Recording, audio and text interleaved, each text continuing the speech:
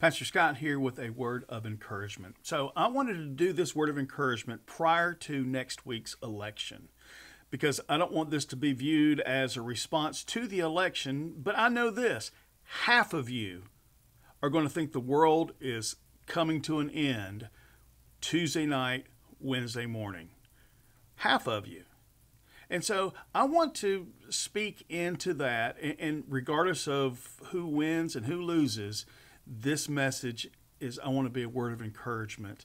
And it's found in, it's Jeremiah is writing the Israelites that have been moved by King Nebuchadnezzar from Jerusalem into exile in Babylon.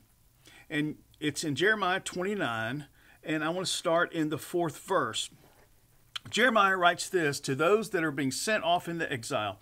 This is what the Lord Almighty, the God of Israel, says to all those I carried into exile from Babylon, from Jerusalem to Babylon. Build houses and settle down, plant gardens and eat what they produce.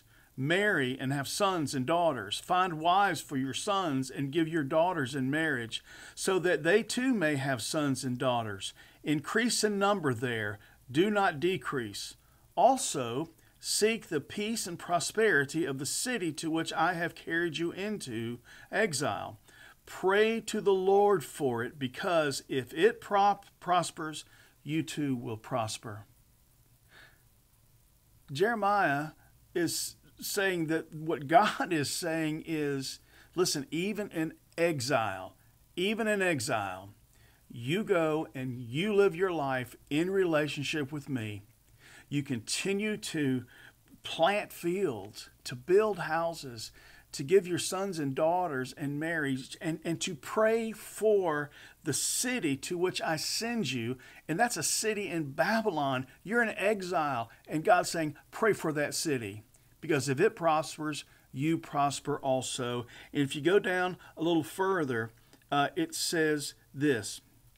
In verse 10, this is what the Lord says: when 70 years are completed for Babylon, I will come to you and fulfill my good promise to bring you back to this place. Whatever it might look like on the other side of the election, it's temporary. And whatever it looks like on the other side of the election, God is still God. God has not relinquished his throne. God is still God. God will still provide for us and still take care of us. And God will still be God. Live your life in a godly way, a life of trust and faith and hope. And be encouraged.